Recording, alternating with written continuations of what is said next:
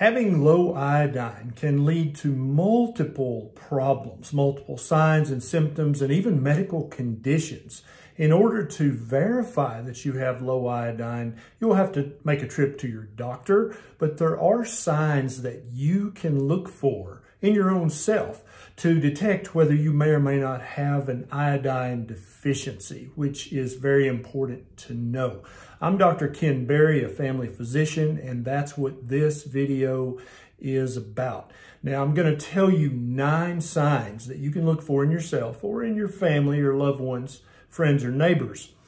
And the last one is a sign that, although quite common, is very often overlooked, even by medical doctors. And so I want you to watch all of these and make sure that neither you or your family have any of these signs. As you're watching this video, if you notice a sign that your family member or your friend has, please consider sharing this video with them. It might help them uncover a hidden iodine deficiency that they could then correct and have greatly improved health.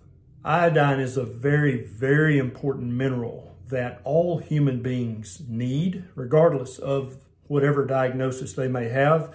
Everyone thinks that iodine is only involved with thyroid function, and that's actually not true at all. I've got another video on this channel about everything that iodine does and just how important it is in the human body. And it's much more common than it should be with people eating a modern diet that they have an iodine deficiency that neither they nor their doctor knows about. And that's not okay. It's not in any way conducive to optimize health. And so here's how you can tell. I'm going to go through these signs one at a time, and I want you to think about yourself and your loved ones and make sure you don't have any of these signs. Now, many of these signs, it's true, can be caused by other conditions, other diagnoses, other deficiencies, but they are all absolutely can be related to an iodine deficiency. Number 1 is fatigue or chronic tiredness. And so if you got a good night's sleep and you know you're eating a good diet, but you're still just tired all the time or fatigued, that could be an iodine deficiency. Number 2 is unexplained weight gain. So if you've really tightened up your diet and you know you're eating the proper human diet and only real food and you're not eating processed junk, but you're still not losing weight like you think you should, or you've still gained weight, even eating that diet, you may have an iodine deficiency. Number 3 is carbohydrate cravings. And so many people who are trying to improve their health with a low carbohydrate, a keto, or a carnivore diet, notice that they still crave carbohydrates, and that can actually be a sign of iodine deficiency. Number 4, another big one, is hair loss. And so if you're eating a diet that should be giving you all the fatty acids and amino acids that are needed to make beautiful, luxurious hair, but you ain't got that, you might have an iodine deficiency. Remember, every cell in your body needs iodine for proper function, including the cells in your hair follicles. Number 5 is chronically cold hands and cold feet.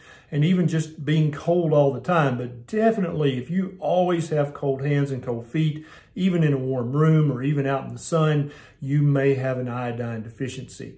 Number 6 is a depressed mood. Now this can lead to clinical depression, or it can just be just a depressed mood where everything's going great in your life, but you're still just kind of down in the dumps all the time. That can be an iodine deficiency. Number 7 is dry skin. This is quite common in iodine deficiency because even your skin cells need iodine for proper function. So dry skin can absolutely be a sign of iodine deficiency. Number 8 is brain fog or trouble with your memory. And I'm not talking about dementia here. I'm talking about you just forget stuff more often than you feel like you should, more often than your family members forget things. You may have an iodine deficiency. And now the last symptom, which is more common than it should be, is always related with an iodine deficiency, and that's a goiter. So your thyroid is right here in the front of your neck. And go and look in the mirror after you finish this video and maybe watch the next one about iodine-rich foods that I'm going to pop up here at the end of this video. Go and look in the mirror, and if you see a subtle, and it can be quite subtle, a subtle fullness here in the front of your neck, and when you swallow, this doesn't move, but behind it, your tracheal and your pharyngeal cartilage moves, then you may have a goiter. And this is often missed by healthcare providers and even medical doctors if it's not very large. Now, if it gets big enough, any doctor can spot a goiter across the room. But if it's slight and subtle, many doctors will miss that. Now, if you want to learn which foods are rich in iodine, I'm going to pop that video up here at the end of this video, and I want you to check that out because you can get plenty of iodine in your diet if you know which foods to eat to get it. Now, if you enjoyed this video, please take a second and click that subscribe button and the little bell button right beside it so that every time I get a new idea for a video, you'll get a notification from YouTube. Also, don't forget to check out my book, Lies My Doctor Told Me. It contains lots of other useful information that's a lot like this video. I hope you enjoyed this video and found it helpful. Don't forget you can share this if you have someone you care about who has some of these signs or symptoms. This is Dr. Berry. I'll see you next time.